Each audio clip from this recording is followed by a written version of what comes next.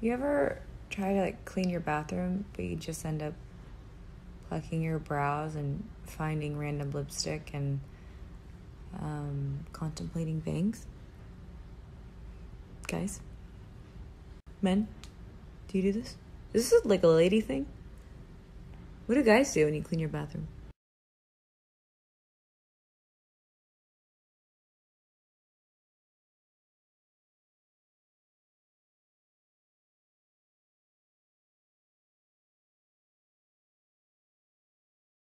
We're back.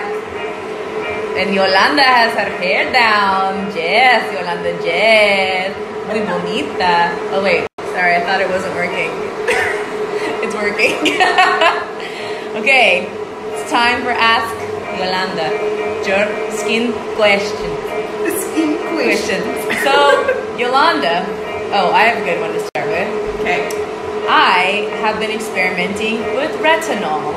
If we remember what retinol is, it is a vitamin A serum you wear at night that was originally to help with acne, but now helps with everything and fine lines and blah, blah, blah, blah. However, it's very strong and very concentrated, and if you use it too much and then get weird or get... I'm going to delete that one video. Okay. And you... Sometimes, if you put on retinol every night, like I did, what happens, Yolanda? Well, one, you should message your skin tech. That's you? That's me. I just zoomed. That's my zoom. They push zoom. Me. Perfect.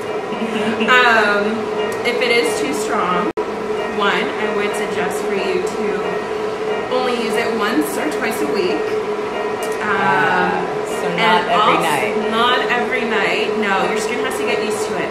And then also, what I would suggest is if somebody is starting off with using a retinol and they're new to the retinol world, start with the lowest percentage so your skin can get used to it. Yes. All right, that makes sense. Yeah. Great. So, but the retinoid is like super high concentration. You have to get a prescription for it, right? yes, but the same thing.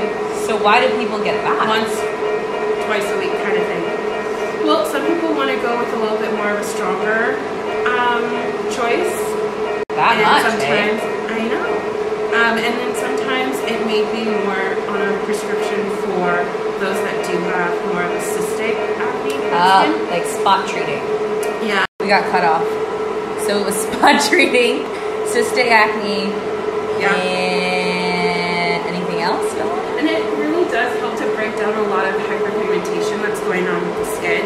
So say if somebody's suffering from melasma or brokenness. The fuck happened? nothing. Didn't see anything. Nobody saw anything.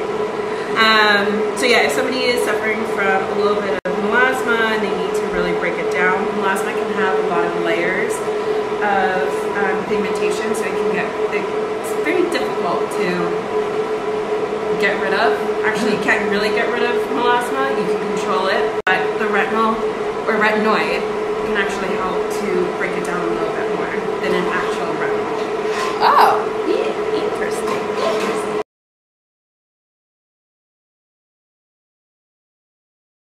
So, Yolanda, what are we doing today? We are doing skin tightening. What is this called?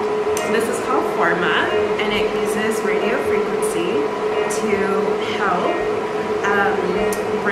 But it's just like a little toasty red. It feels like just a hot warm. stone massage. Yeah. So Yeah. basically what the radio frequency does is it shoots down to your layers of your skin, and it helps to elevate your collagen, and it helps to tighten the skin at the same time, and it helps to contour as well. Gangster. Can you Forma like anywhere? Like, could I Forma my butt? You can Forma your butt. Wait, what? You can Forma your... If I wanted more collagen and lift in my butt. You can perk it up, girl. Wait, seriously? Yeah. Do people just Forma every part of their body?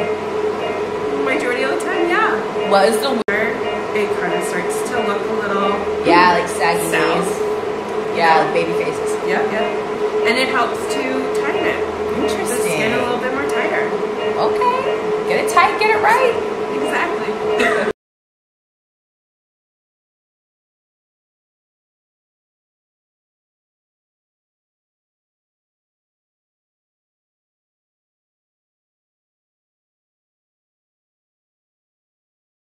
Baby, you're no good. Linda could literally sing anything. Would you welcome, please, Linda Ronstadt?